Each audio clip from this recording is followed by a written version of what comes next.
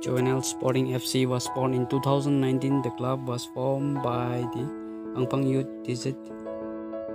In the very first mega tournament, D.Yongyak Football Trophy First Edition 2019, they secured runner-up.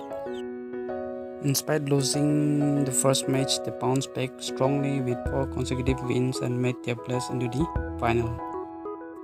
In the final match, they were in the commenting lead. However, last 10 minutes cost them, where they conceded a couple of goals.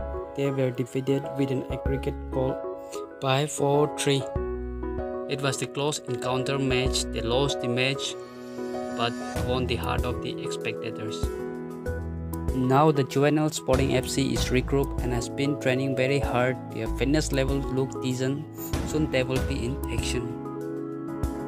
Here are the film formations of Juvenile Sporting FC. The default formations of the team is 4-3-3. They mostly played with this formation. After having a great success with this formation this season 2, they will come up with this particular formation.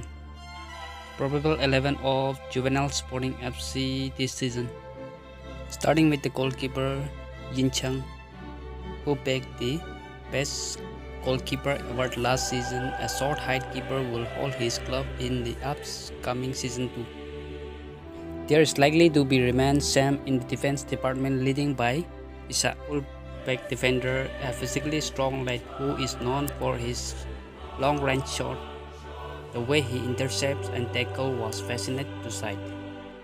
Next is center-back Chong H, the eldest player in the team. He is likely to be retain his place in the 11.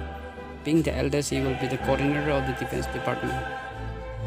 The 2 positions left in the defense will filled by Inga and Manchen. 2 pocket-sized dynamite play a vital role in the defense department last season and this season too. The 2 are the first-choice defender of the team. In the middle, Chamba and Hongam will fill the right and left midfield. The 2 young guns who were exceptional and so much promises last season, these 2 are the emerging player of the team. Next is Sabang H, the captain of the Juvenile Sporting FC.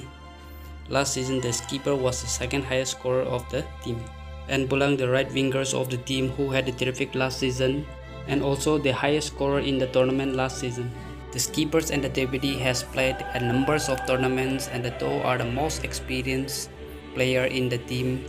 So team has a lot of expectation, or we can say teams are pretty much rely on these 2. Ikai, the left wingers, who has scored a couple of goals last season, there is no questions mark about his ability, but still has to work a little bit on his technique to become a complete package player. The center forward of the team is uncertain, but the management will go with Rami. Substitute bench looks much stronger as compared to last season.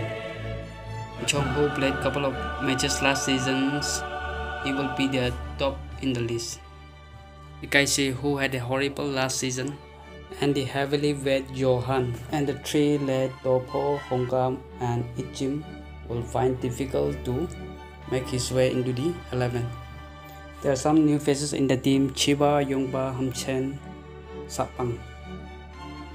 The additions of Chiba and Yongba into the team will make a huge difference. The tall lads and the left-footed will be the trump card of the team this season. Now the team manager of Juvenile Sporting FC, Manchen. Last season he was appointed as an interim manager of the team. This year he is likely to be alternate, but there is no update about it. Changmi, who will be the mentors of the team this season, is also the president of the club. The veteran has a key role to assemble the team. His selfless service towards the club is highly commendable. That's it for today.